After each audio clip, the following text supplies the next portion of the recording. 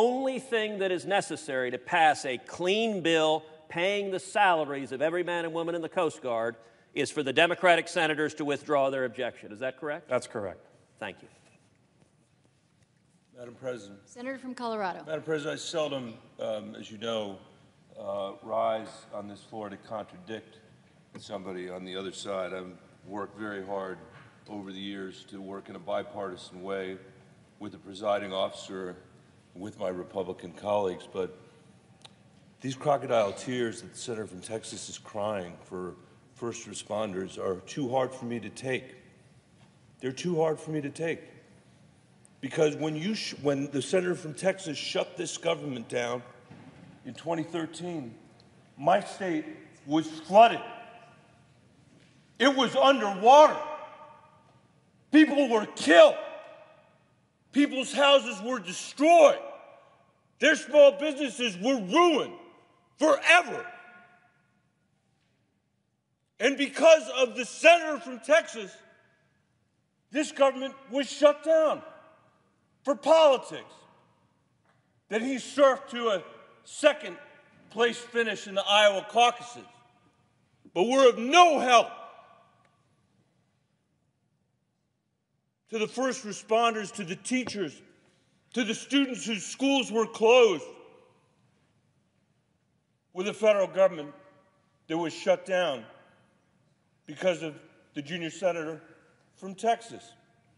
Now, it's his business, not my business, why he supports a president who wants to erect a medieval barrier on the border of Texas, who wants to use eminent domain to build that wall, who wants to declare an unconstitutional emergency to build that wall.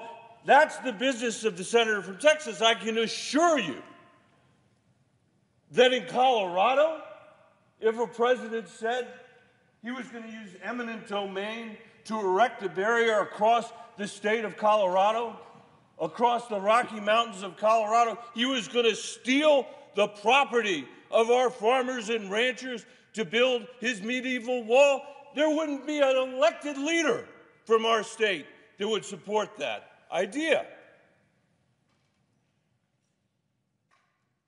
Which goes to my final point, how ludicrous it is that this government is shut down over a promise the President of the United States couldn't keep. And that America is not interested in having him keep. This idea that he was going to build a medieval wall across the southern border of Texas, take it from the farmers and ranchers that were there, and have the Mexicans pay for it, isn't true. That's why we're here.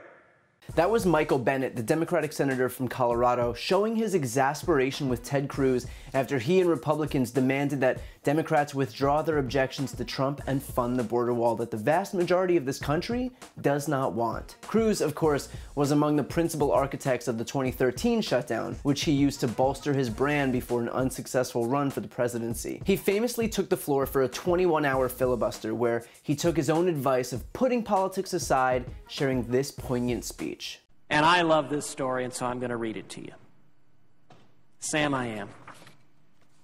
That Sam I am, that Sam I am. I do not like that Sam I am. Would you like them here or there? I do not like them with a mouse. Not in a box, not with a fox. In a house, not with a mouse. I would not eat them here or there. I would not eat them anywhere.